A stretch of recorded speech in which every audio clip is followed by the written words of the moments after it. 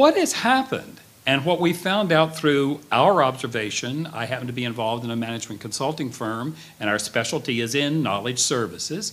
What is happening as we talk to our clients, to management, and there's been some research in this area, what's happening is that in the organization, in the management of an organization, senior executives, yes, they want those discrete disciplines. They want there to be a specialized library. They want there to be a records unit or an archives unit or a publishing and media department, that sort of thing.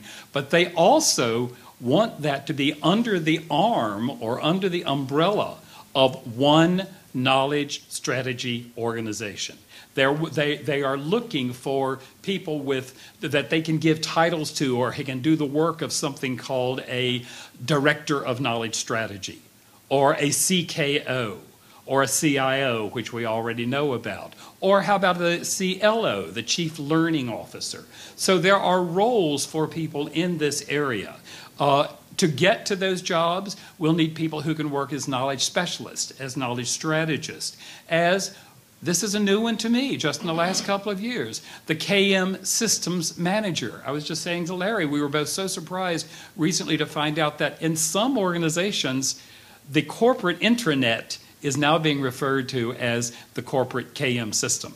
So there are changes, as Linda said, there are massive changes going on in this, in the whole area of management, and we're the people who can come in and help work with that. So what are some of the opportunities that we have out there? Well, there is this thing that I'm referring to and talking about a lot as the new knowledge services. I just described a little bit of it to you. There are organizations out there that are looking for this kind of leadership, management strength in the people that they hire.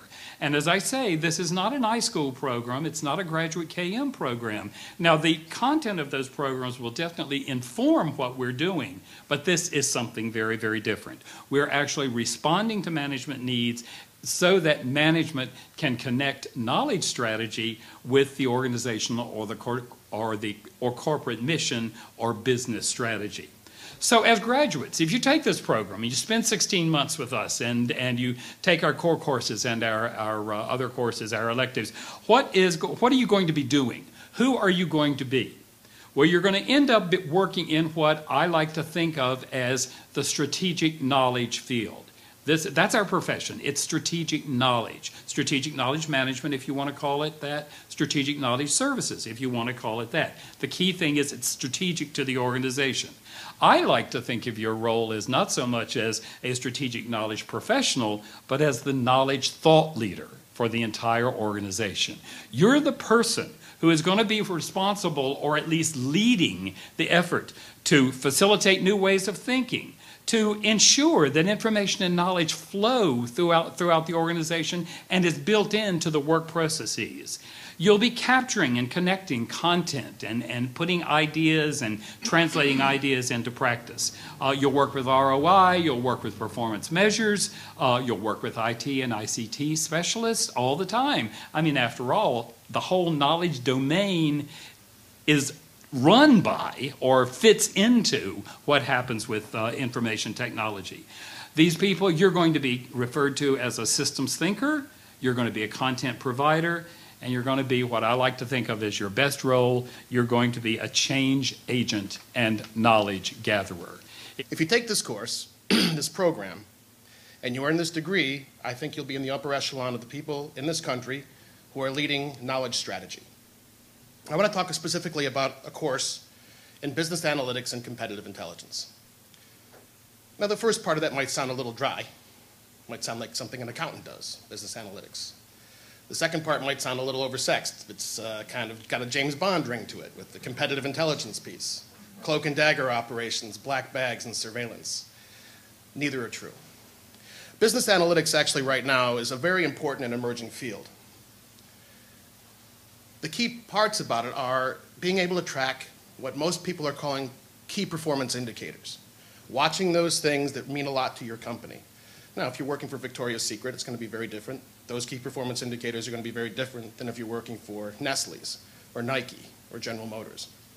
But everyone has their own set of key performance indicators. Knowledge professionals are the ones that actually help determine what things count most. The CEO certainly may want to see how much silk is going across the marketplace or the cost of elastic if he's working for Victoria's Secret. But as a knowledge professional, you might be the one to tell him that doesn't really count to you, boss. What really counts to you are these three things. Those performance indicators are based on what you know means something in the marketplace, what things are actionable, what things are going to be applicable to your daily business. Now, the information professional who has an idea of what strategy is plays a key role here. Sometimes we're brokers of information. We know where information can be had and obtained and fed into our system. Sometimes we're the people that can talk to IT where other people can't, where marketers and other strategists can't. We understand their language, we speak in terms of projects, and we know how to bring information out of our own data sets. And the key other thing was we know where external data can be had. And we know what information can be brought together in real time or what information can be brought in quarterly, monthly, annually. Now, on the competitive intelligence side, I actually have to say I have enjoyed saying that I work in competitive intelligence when I'm at cocktail parties. It sounds very intriguing. I am nothing like a spy, and I would never make a good one. And in fact, competitive intelligence is really about above the board and legal activities and the right things to do to find out information about what's happening external to your organization. Not every organization has a competitive intelligence function. You'll find it kind of integrated in with strategic planning, general business planning, new product development, and a couple other categories. To me, competitive intelligence is really about knowing what external information exists and how to get it. You've all heard of the term SWOT analysis, I'm sure, right? It's kind of a fun term. Strengths, weaknesses, opportunities, and threats. Competitive intelligence is mostly about the opportunities that your company might have and the threats that it faces from its competitors. You're identifying how that information can be analyzed and distilled to make something actionable is the key to your effectiveness in competitive intelligence. It's an outward-focused discipline. And I think that if here in the course that we will teach, it will be about where those sources are and how those sources can be brought to bear to make an impact on your business. What percentage in your organization do you spend on knowledge, do you think? Money, non-capital goods, so not stuff, everything else. What percentage do you spend on knowledge? What do you think? Take a guess, try it.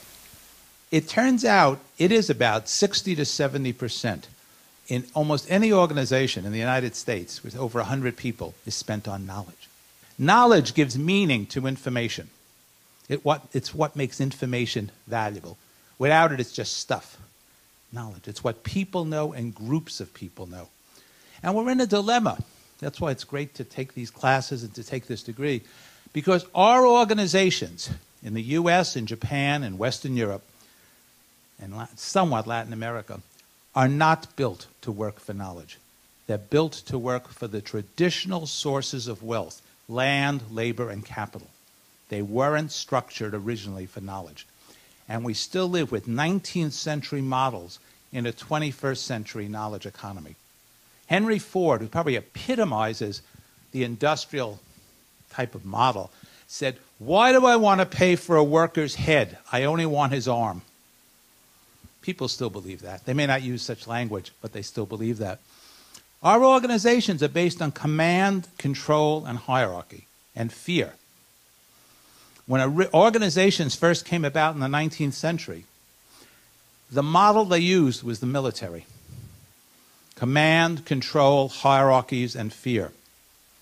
This does not work for knowledge. It worked fine for land, labor, and capital.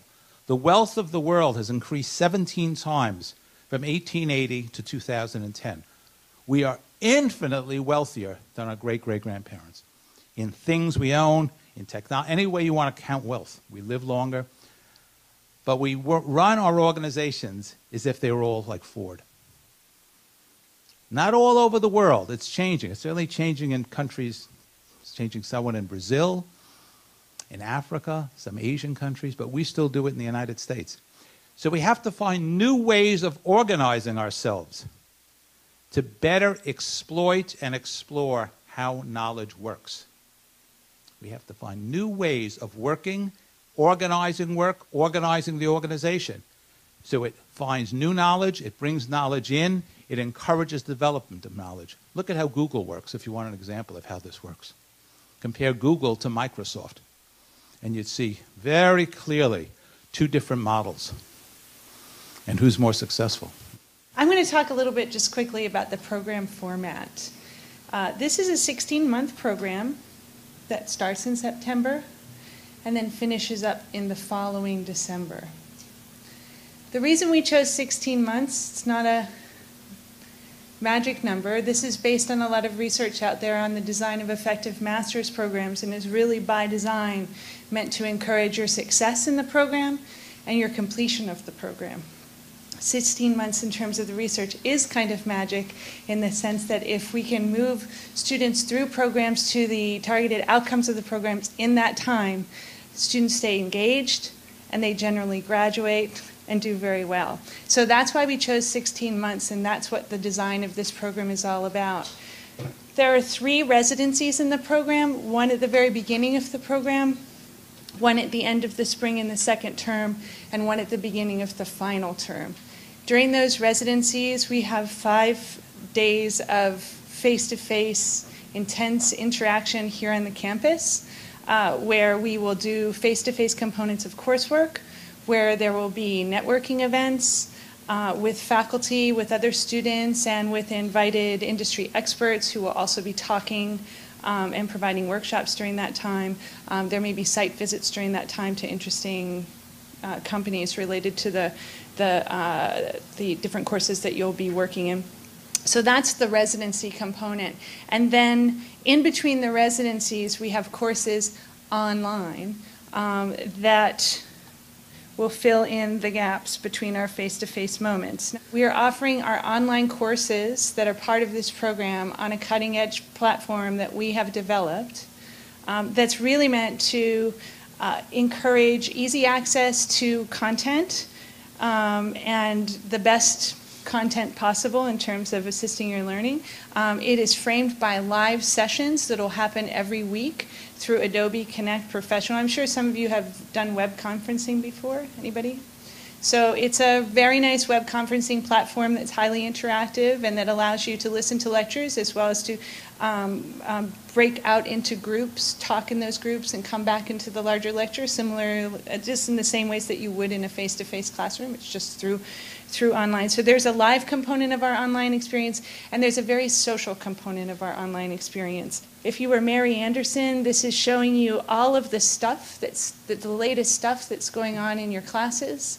So if there are discussions going on in your classes, or if your faculty members have posted announcements, or if folks in your class are tweeting about something in the class, it will show up here and you can go directly to those posts. So basically, you'll move through courses unit by unit. In the central part here, whatever you're looking at in Unit 1, there might be video lectures here, there might be access to software that you're using in the course, there may be readings, etc. All of the readings will be accessible. Either you can buy the books or you can download them into the system. There's a very nice reader that can be read on almost anything, a Nook, an iPad, etc. So it's pretty cutting edge in terms of the delivery of content. Also on the side where you see again there's a news feed of student interactions going on in the course discussion forums, etc. Those news feeds hook out into the profiles of your fellow students, so you can click on those profiles and learn about where your fellow students are coming from. They also click out to immediate access to live chat and to Skype. So it's kind of a communication portal through which you can contact your fellow students, which is really nice, especially in courses where there are team projects, et cetera, that you'll be working on. Questions? Yes? I have a question with regard to the interface and the actual digital experience for classrooms. Humans communicate visually, and I was interested to know whether we as students can communicate through visual or video conferencing with the actual professor in addition to conferencing with students outside of class. Yes, so the way that the online courses work is they will have X number of large group live sessions with the faculty and the TA. And those sessions will remind you of face-to-face classroom sessions in the sense that there will be lecture, It may be that we pre-produce some of those lectures, you watch them for homework, and then it's more of a Q&A session. The faculty can put you in breakout groups, bring you back. You can present to the rest of the students in the class whatever you've done, if you've been working on an Excel sheet or if you've been writing something together, et cetera. So that's what those live sessions look like. And in this program, do you have any kind of mentoring or career counseling? Well, we have the School of Continuing Education. First of all, you have access to the University Career Services Office, but we also have in our school an in-house Career Services Office that is designed specifically to deal with the special needs of the students in our programs, because our programs are quite different from some of the other programs in the university in that they're professional applied programs for the most part. So you will have access to those services. Certainly when you're on campus, they'll be here for you, and we will be working on ways to make those available to you across distances also. I'm really interested in two things. The capstone project. Can you tell me some of your more sort of favorite projects, and then also some success stories from graduates and alumni? The capstone project focuses in two particular areas. One in using one aspect of your current work to develop an idea, to explore an idea that you might not be able to at the workplace. So using the workplace as the foundation for your capstone project. Or to look at something that you want to get into. So a whole new area that you want to explore. I mean, we have had people who've done that and actually did land jobs in these areas, in the digital asset management area, for example. So it was something they wanted to explore, and they were able to actually use that experience to explore new career options and develop an expertise that they didn't have before. The question is there any difference between CIO, CKO, CTO, and I also mentioned CLO, Chief Learning Officer.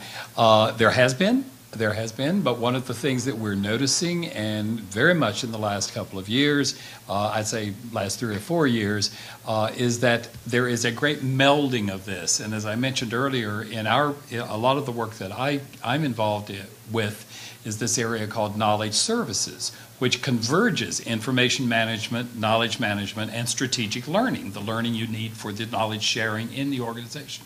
And what we're finding in companies and organizations is that this is merging together. And that's why I gave that example about the corporate intranets now in some places being referred to as the corporate KM system.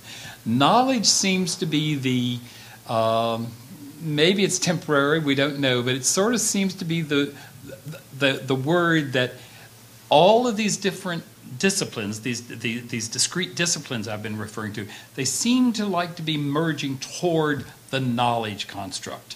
Why that is, we get into a whole semantic discussion about what goes on in the language and that sort of thing, but we're seeing a lot of direction in that area. So my response to your question would have to be, there has been in the past differences between a CTO, a CIO, a CKO, CLO, but we are now seeing those merge closer together. And then as we get into an organizational position like a director of knowledge strategy, that's going to be in charge of all of those discrete disciplines. If you look at LinkedIn and look at the kind of titles that are built around terms like business analysis, look at knowledge management or knowledge officers, and look for intelligence, either business analytics or business intelligence experts, and you'll see the kinds of jobs that are out there today. Now, they're going to fall in a couple different continuum groups. Among the consultancies, for example, there are knowledge experts, and they tend to be industry-focused knowledge experts within industry verticals. Their job is not really just to be the smartest person in the room about cars or about apparel. Their job is really to hold the information, the knowledge that's already known, things that have already been written by the organization so that they won't reinvent the wheel every time a consultancy operation comes in. It's also to capture the knowledge of the individuals, much along the ways of what Larry was talking about, to know who in the organization knows what they know. And there's become new ways within intranets where people are capturing knowledge and expertise from the people that are in their staff. So that there's something institutionalized about that especially, which is very important. But how many courses are you taking? So, okay, so the program design is that you take, in the beginning of the fall session, you have this 4-week intensive course that has 12 instructional hours during the residency. Then there's a short break. Then you have a 10-week session during which you have 2 courses. And then there is a longer winter break. Then there's another 10-week session during which you have 2 courses. And then there's a fairly long spring break. And then there's a 4-week session where you have 1 course that also has 12 hours of face-to-face instruction in the residency. When you move into the summer, that's when you're in the elective zone. You choose 2 electives during the summer. We'll have a list of electives that are associated with the program, but of course, in the school we offer many electives. We are also putting lots of other courses in other programs online. So I mentioned our business courses. So depending on your purposes, the topic of your capstone project, the outcomes you're targeting as a student post-program, there are elective options in the summer.